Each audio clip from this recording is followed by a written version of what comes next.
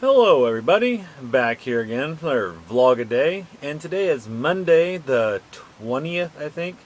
I know it's Monday, so I think it's the 20th. Anyway, I need to really look at that before I start this damn video, but it never happens, so I'm just going to kind of give up on it. I'm going to get close, so it's going to be the right number, the right day, one of the two, maybe not both of them together at the same time, but today was a really interesting day for weather-wise and stuff. We had a F5 tornado hit through Oklahoma City, Moore, Oklahoma, that kind of thing.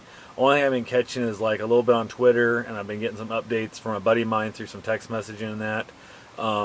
Used to go down to Moore, Oklahoma a lot during the summers and stuff. Went to Edmond and that, hung out in Oklahoma City a little bit. It was one of those things when I was a kid, like, I don't know, 10 years old to 16 years old, in that kind of ballpark range. Used to hang out down there and stuff with a couple aunts that lived down Oklahoma. Beautiful part of the country. Unfortunately, I don't know what the damage is there yet, so I can't really speculate. I just know that my thoughts and hopes are out with everybody, and I've heard there's multiple deaths and that kind of thing, so it's such a sad tragedy to have happen. And I mean, F5 is the largest rating they have for a hurricane, or not hurricane, I keep saying hurricane, for a tornado. I've heard like upwards, I think it was like 300 or 400 mile an hour winds in an F5. So definitely a horrible, scary situation, giant path of destruction, unfortunately. But I don't know, it's such a sad thing with something like that can just knock out such a community so quickly. But other than that, I did head up to Des Moines today and went up there and got my Mac back from Apple. They put a new USB port drive in it, which I haven't had a chance to hook it up yet. I've got back home, but I haven't got it hooked up. I'll take care of that and figure it out, make sure it's all working here soon. So the one cool thing up there, we had some crazy rainstorms and stuff. Got bad enough I actually missed my exit coming off the interstate. The weather up there was raining so hard at one point I had to loop back around. Didn't take me far, like 3 or 4 miles on the way, not a big deal. But that was just kind of a crappy weather driving thing. We also had a Groupon that I bought to go use at an Indian restaurant, and it says open from 11 a.m. to 10 p.m. Yeah, 11 a.m. to 10 p.m. every day. Get there at like 6:30, 7ish, somewhere in there, and of course they're closed. They're now open from 11 a.m. to 2 p.m. And the website and the Groupon site both they're open from 11 a.m. to 10 p.m. And I don't know if I feel like eating Indian food for like the early lunch thing, like before 2. And the place looked a little bit shady. And you start closing down from a full lunch all the way through dinner restaurant, and it's a buffet. It's a little weird too, down to just a lunch only. Makes you think maybe your business isn't doing that well, and if it's not doing that well, you might not be rotating your food as well, might be a little more likely to be unhealthy. So I'm going to try and contact Groupon and tell them I bought this today, to use this today, and guess what, which will probably be yesterday. I'm telling them that because I'll be telling them tomorrow, but they weren't open, their website's wrong, your information you provide me is wrong, I don't know when I'll get back up there. I also don't ever feel like eating Indian food for lunch. That's a little bit scary for me. It's a little bit scary anyway.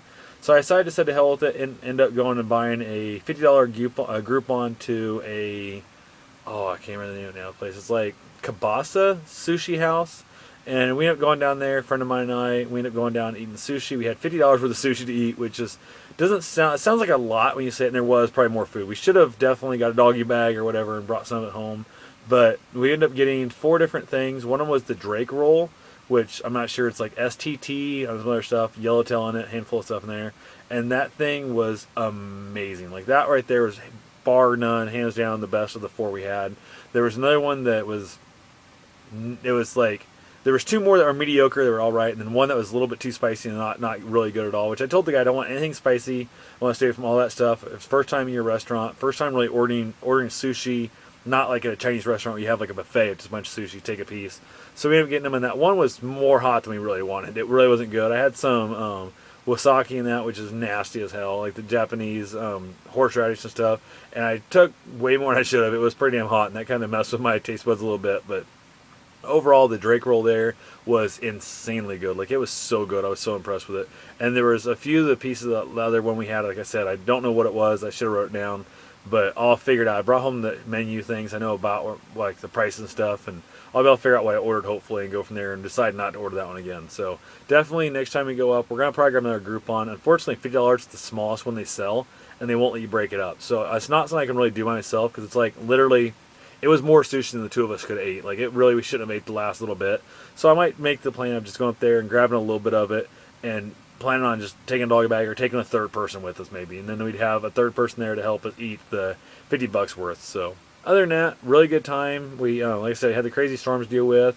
Went through and did some shopping for shields and that. I've got a new victim to running, I think. Hopefully they're going to get into running a little bit. So we went and kind of looked at some water bottles, some running shoes, some just like compression wear, like clothing, that kind of stuff to kind of get them excited about it a little bit. So who knows? We'll see what happens. So anyway, that's all I've got for today. I'll talk to you guys tomorrow.